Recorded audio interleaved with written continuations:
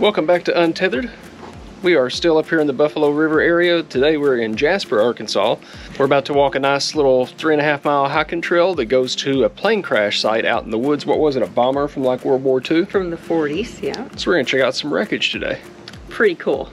And we just ate a really huge meal at Cliff House Restaurant, which just the drive to get there was incredible this morning. We did it early, and so you could see the fog along the valleys, and the drive alone was beautiful.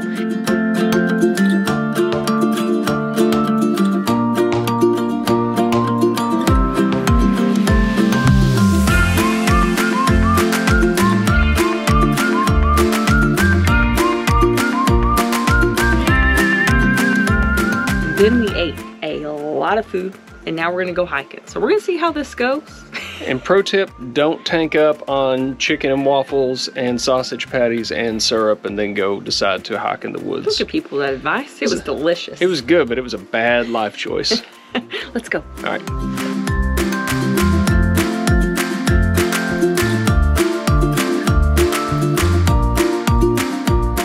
The question is it worth crossing the giant tree to have a shorter hike? I thought we might be able to cross this, but there's a lot. Well, how much is it adding on to go the other way? We're basically gonna do the loop twice if we go the other way. Yep, crossing the tree. No, not crossing the tree. We're gonna do this.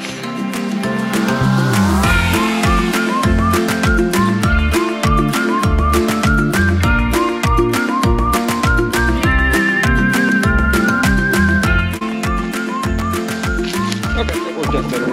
Conquered. That wasn't so bad. So this was the site of a B-25 crash back in 1948 where 5 airmen lost their lives here, and there's still a little bit of the wreckage around.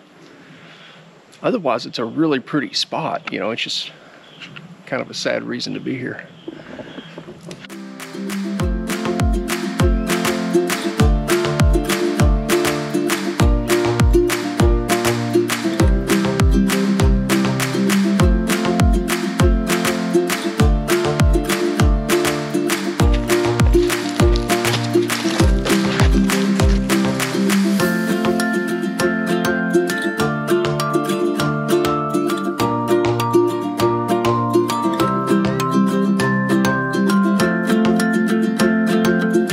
We are finishing up our last day here in Kingston, Arkansas. Cody got a lot done while I took my nap. Yeah, I've yet to have my nap. She actually took hers in the chair here a minute ago, but wanted to go ahead and get a few things done today. Our family's still here, so they're still out doing adventures, and they'll be in later today, so I thought I'd take advantage of this time, put away some of our workout gear since we haven't had a gym here, and wanted to go ahead and dump and flush the tanks today so we don't have to do that tomorrow. Put a little water in, yada yada yada. We're in a little better shape for leaving tomorrow, less to do tomorrow morning, which I like. I'm not too worried about getting out of here tomorrow. I mean, once you get to the campsite, it's nice and wide open, so I can just go out here and kind of make a U-turn, but the challenge here is the road. The road's pretty nasty getting in, and I love the campground. Full hookups, a little pricey for Arkansas, but I think that's more about where we're at. So we did find out that this location is really big for ATV usage. Lots of toy haulers. So everyone who's here brought an ATV because their trails are literally right here, right off the campground. And we were talking to some people and found out there are other campgrounds nearby, but they don't have full hookups. So this is new, and this is something that people are really excited about. So that's where the price comes in, because the amenities for what we do feels a little high. The big thing is RVs are not really made for off-road use, and it doesn't take a whole lot to damage something on the axles or the suspension, so we're just going to take it nice and easy getting out of here tomorrow. I wouldn't say I'm nervous about it because I've already got in. I know I can get out, but we just have to take our time and be extra careful. And I know in the truck to go, I think it's 1.1 miles from here to the highway, and I know in the truck that takes about 12 minutes. Because I don't really like beating my truck up too bad going down these rough roads. So it's going to be quite a bit more with the RV. Yeah, but we'll take you guys along with us, kind of show you what the challenges are getting in and out of here, and hopefully that'll help you out if you decide to come discover the natural state. Yep. In the meantime, I think once family gets back, we're going to have one last little get together, maybe some dinner, and we're off in the morning. We'll see you then.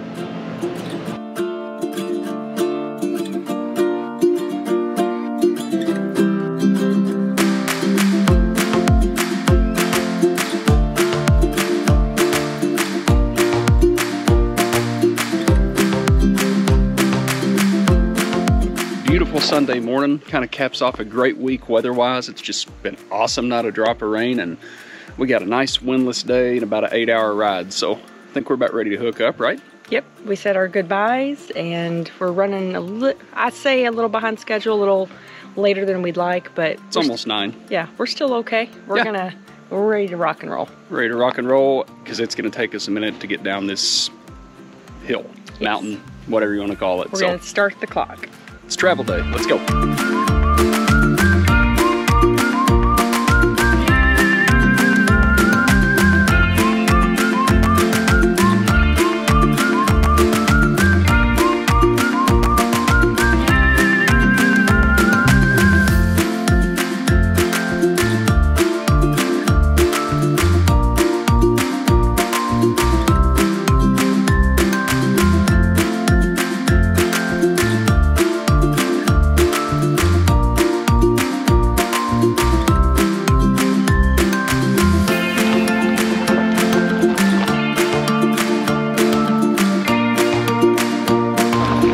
Nice 8-degree hill.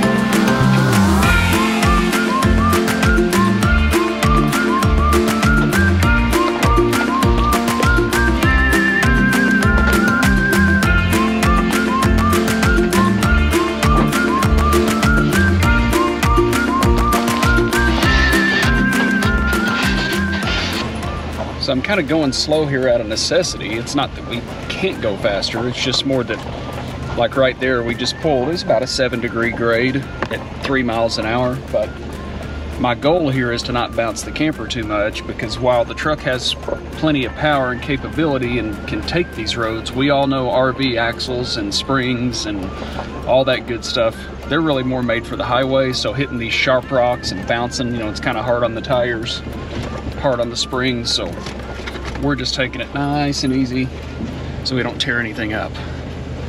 At least with our truck, when you're running around in first, this truck's so torquey, it's actually kind of harder to go slow, especially when you're pulling, because it tends to want to go on. So it's kind of just feathering the throttle to make sure we don't spin or sling gravel all over the trailer, get going too fast uphill and bounce things around. So it's all about throttle control. More of what I'm concerned about are these next couple of turns, because they get down to really down to like 1-lane road in terms of width. And it's really steep. It's 8 or 10 degrees up, if I remember right, from coming in. But it's also on a curve, so you can't get a run at it. And we've got jagged rocks all in front of us. So I really can't do much in terms of speed without fear of damaging a tire or anything on the trailer, particularly the springs and axles. So once we get past that one, we're home free, but right now it's just rough. This hill's not bad, but it's this last turn. I'll probably have you get out and just kind of spot me and kind of be watching up the hill for another car, because if somebody else comes around that corner, particularly someone with a trailer, it's going to get interesting real quick. Because it's, once you make the turn, as you'll see, once you make the turn, it's one-way traffic. Good job. I want to go watch you on the next corner. And backing down doesn't sound really good, because I know coming down, I was really having to work the brakes to keep everything kind of at a slow enough pace. Maybe I'm being overly cautious, but I don't like breaking stuff. Breaking stuff's expensive.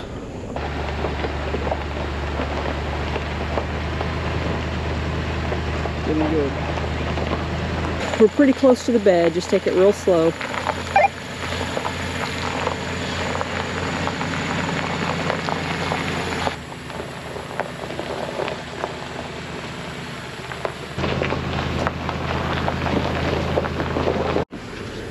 That's that forward power, baby. We're through the worst of it, but now we're on flat ground. I'm just gonna hop out, do a quick walk around, look at the trailer and the truck before we get on the highway, and then we're home free. Kinda. 400 miles to go.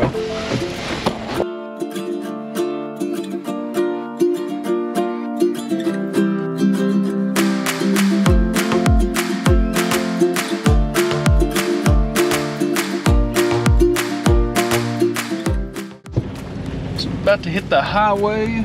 I think that took us, what, about 30 minutes to navigate our way down that road, slowly but surely. Yeah. So yeah, on the road again. Let's do it.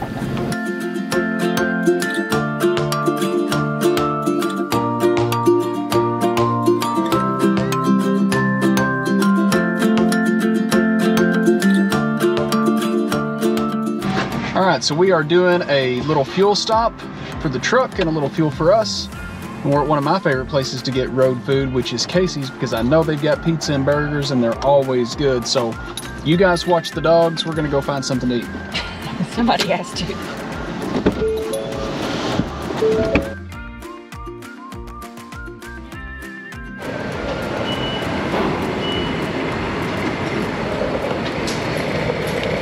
Had to stop for a little fuel. It's gonna be at least a 2 fuel stop trip. But I wanted to take a second to remind you guys, don't forget about our Amazon influencer store. We'll put a link right here at the bottom and also in the description, because Prime Day is here, so it's a good time to get your extra savings, and it really helps us out a lot too. So don't forget to check out our store in the description. Save yourself a little money on Prime Day. Well, I figured I'd let the fuel pump take a little bite while I'm fueling. I'm not sponsored by Casey's Pizza. I think I sponsor Casey's because I buy so much of this stuff on travel days. It's top notch. Since I have my mind more on pizza than on fuel, we're gonna have to back out because the way this Casey's is set up, I'll never make that swing. So we're gonna have to actually back out into the road here a little bit.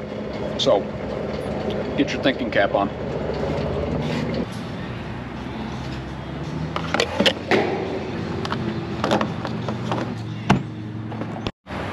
Fuel stops are always a great time just to walk around, kind of check and make sure the bikes are still secure, get a good look at all my door hatches, make sure nothing popped open coming down the road. So far it hasn't, but you can't be too careful. Like to pop down, get a little look at the tires, make sure everything looks good, touch the hubs, make sure you don't have one that's a whole lot hotter than the other that might signify a problem, which I worry a little more about running in the hills like this. Just kind of do a quick walk around. Only takes a couple of seconds to be safe. And as always, better safe than sorry.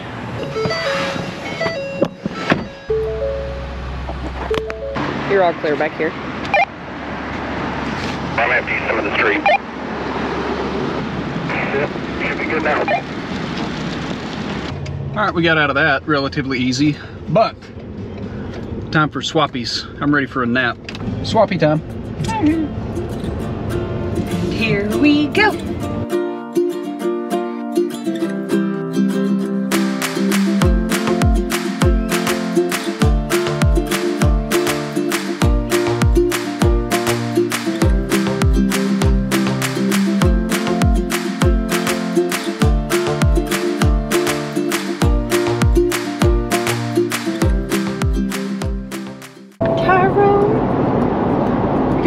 That Casey's pizza?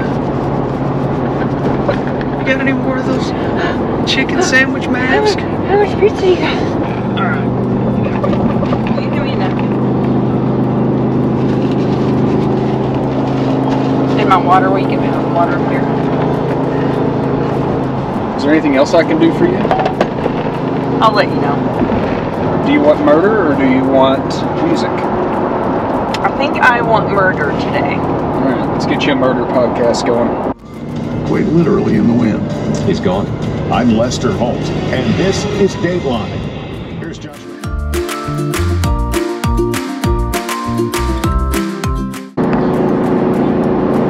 Woo! Oh, that thing is moving. Look at this. Oh my goodness, it's gonna fall off. I don't like that at all. Look how slanted that thing is. And their trash is back there. Do they know the trash is back there?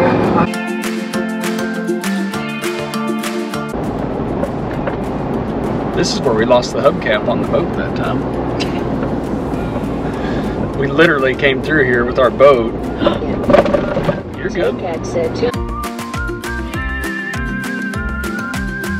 People that are from St. Louis or anywhere around here can attest to this. It's like, until you get to St. Louis, on 44, the roads are pretty good. But when you get to St. Louis, it's like Illinois starts to rub off on Missouri, because there's a major difference between Illinois and Missouri roads. And I think Illinois just kind of bleeds over here through the metro area.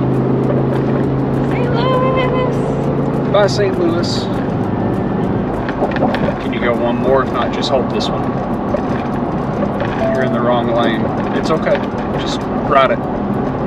You're good. It'll circle around and you'll have another chance to get back on. Just too many cars. 4 lanes over. We're not in Mexico. We just crossed into the state of Illinois.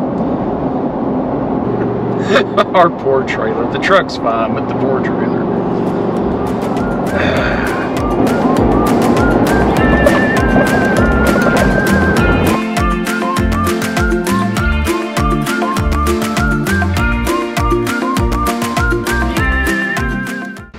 We're gonna cap this day in the most perfect way possible. Right after we get backed in and set up.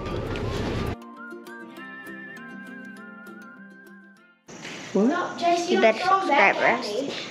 Hey, Daddy Long Leg will be in your bed tonight. The only thing that sucks. Say that again, because I think I said the S word with it. The drive alone was beautiful. Then we ate a lot of food. And we're about to walk a nice little... We're about to walk a nice little